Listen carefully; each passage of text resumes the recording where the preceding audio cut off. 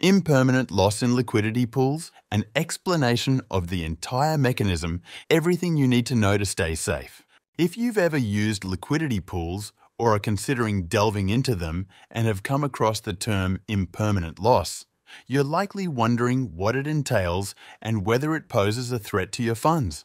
I'll show you, based on examples, why such a loss exists and how it affects funds in both bull and bear markets. In the case of staking, we simply lock up one of our cryptocurrencies for a specified period to receive profits. Although we expose ourselves to risks related to price volatility during staking, as the cryptocurrency's price can both rise and fall, something like impermanent loss doesn't apply to us. However, in liquidity pools, which operate in a slightly different way, this additional aspect comes into play.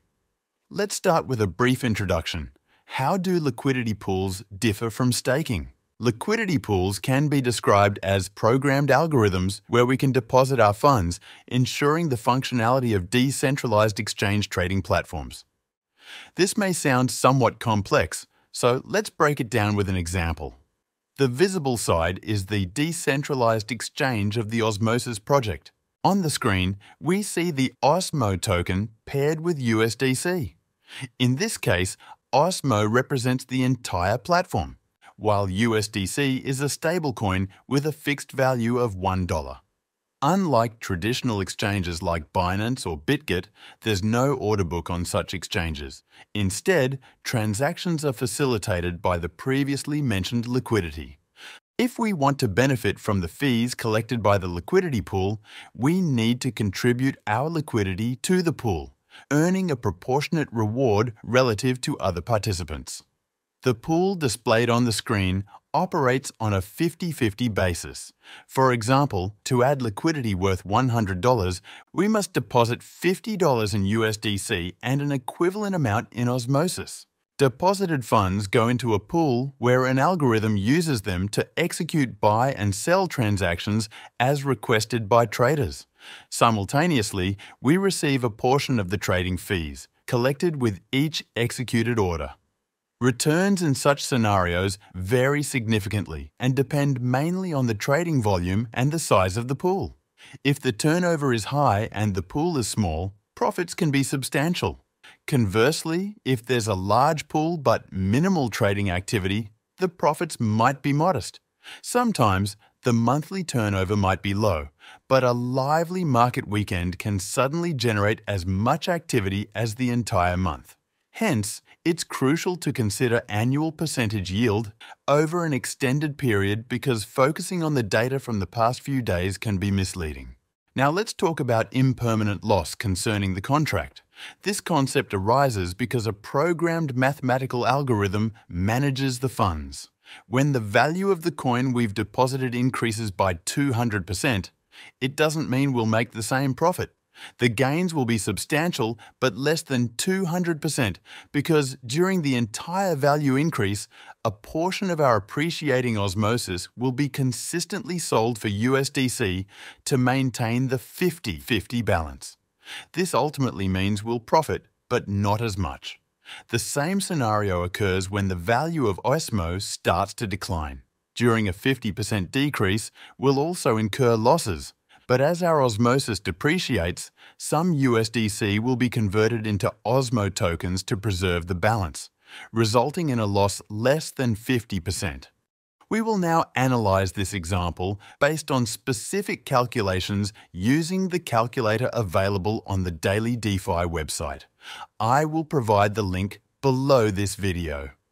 Let's assume that token A is our stablecoin with a value of $1 and token B is Osmo, whose initial value I will also set at $1 for transparency and clarity in the calculations. In the second part, we present the values of these coins after a certain period. In this case, the value of coin A remains unchanged. The stablecoin will still be worth $1.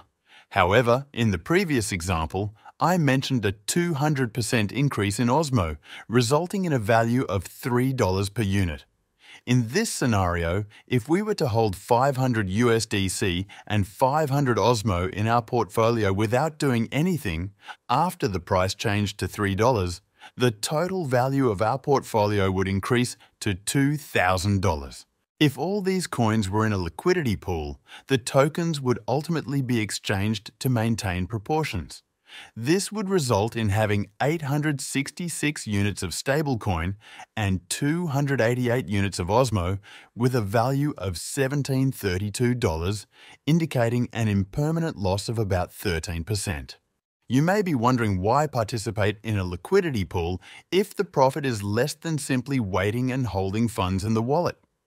I'll give you two reasons. Firstly, to the amount of $1,732, you need to add the commission earned for participating in the pool, which varies and depends on the turnover.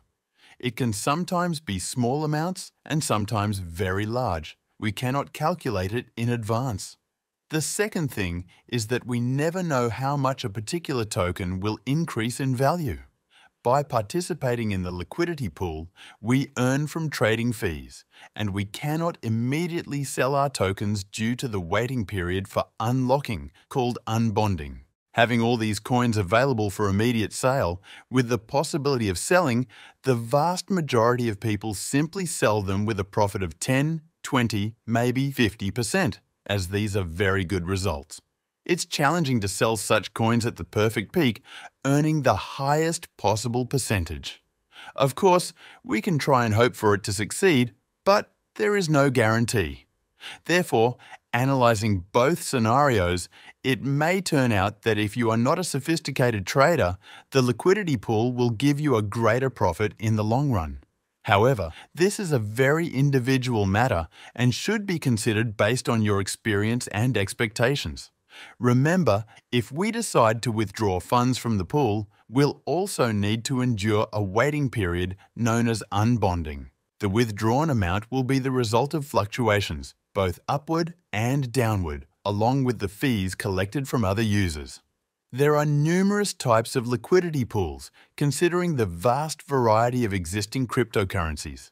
Each decentralized exchange has its currency pairs, some better than others, with varying levels of safety. Hence, it's crucial to carefully consider the pools we engage in.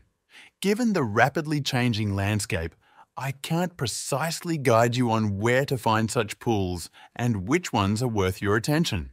Certainly, in every situation, one should exercise particular caution and only engage with proven decentralized platforms that have already established a reputation in the world of cryptocurrencies. Unfortunately, there is a consistent emergence of numerous services and currency pairs that are nothing more than scams, aimed at acquiring capital from gullible users who believe in several 100% annual returns. Personally, I avoid such places, allowing me to continue participating in the market. In conclusion, if you are looking for a complete cryptocurrency training, check out my crypto guide on Udemy. The link is below this video. If you have any questions, ask them in the comments. Good luck!